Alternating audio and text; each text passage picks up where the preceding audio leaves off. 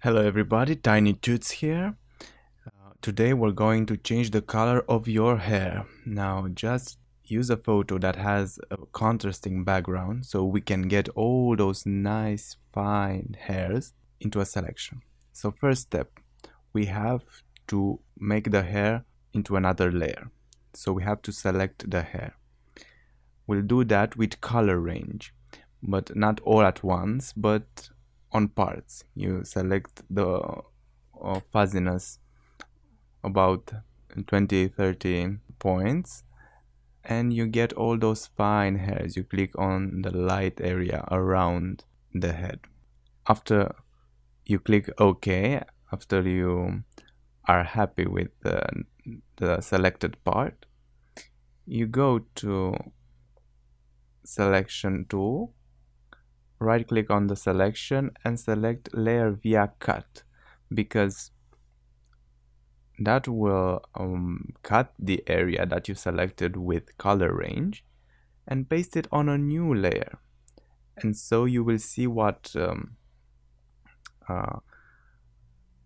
portions of the hair you already selected by hiding the layers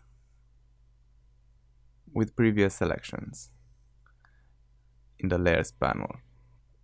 And you do that until every bit of hair is on a new layer and not on the background layer. So we will get this as well. The darker parts, we will use the lasso tool because they're not in connection with the background, only here with the face. Not very important, but let's make a pretty tight selection. And okay, just around here,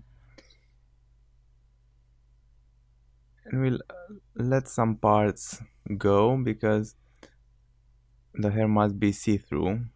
You know, where it's getting real dark, it means that the background is it's quite visible. Okay, so that's it.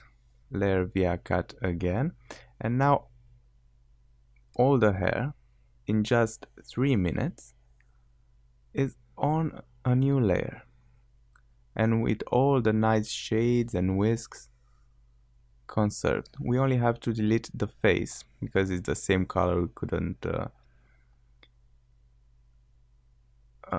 exclude it from the initial selection. You get the eraser tool and then you make it go away. Make it a nice brush, not with a hard edge, the soft edge. And now just take it nice and close to the hair. All the face must be erased because if you don't erase it well, color will change and you will have a painted face. Don't forget to go through all the layers and delete every little nuance pixel that you have on the face.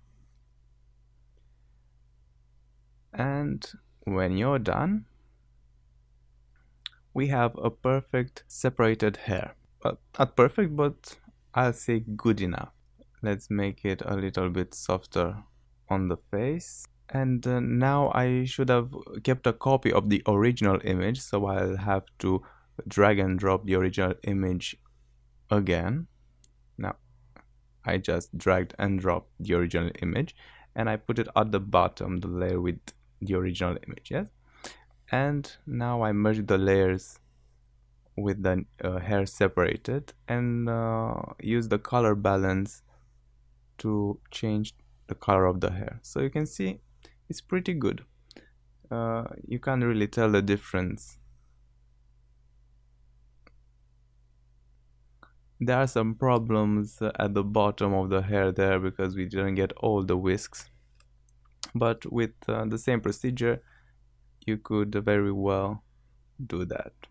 So that's it. Thank you very much and see you.